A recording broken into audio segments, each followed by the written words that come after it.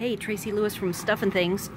My husband commented on the bright orange sunset, so I'm going to take you guys on a walk down to the lake. Here's our spot, totally loaded with oak leaves and acorn nuts on the ground that you can hear popping as you walk. Oh, somebody else is already watching the sunset too. Look at that. So that's the lake right there. It's a little after 5 here.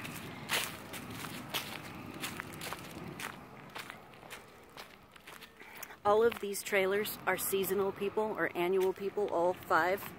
So there's like no neighbors. We are the closest people to the lake.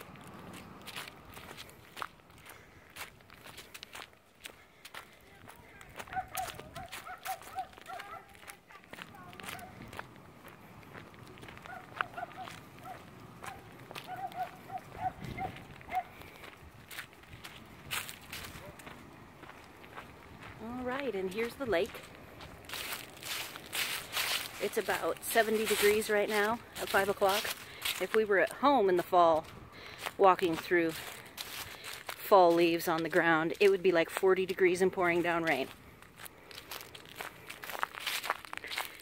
So this is our wonderful view. I can actually stare out at this view from my window when I'm working away. And then the ground, see if you can see all the nuts. Look at all those acorn nuts. They're everywhere and they pop because the tops pop off. Very cool. I don't even recall in our state of Washington, we have maple trees in abundance. Like this is actually, I'm going to turn around now. And you can see the campground this is like a oak grove. It's very cool. It's very idyllic. It is Sunday and we have a person doing some construction. You can hear it in the background, but it's not too bothersome. But this is what we're here for. Awesome views, nice mild weather. This is a much nicer lake to me than Lake Whitney, which is more steep with lots of dirty sides with the different heights of the water, where this is obviously butting right up to you know, grassland. And there is a little bit here, a lip, where you can see they must let the reservoir get to a certain height, because there's the kind of the farthest the water comes in. I just heard a bird.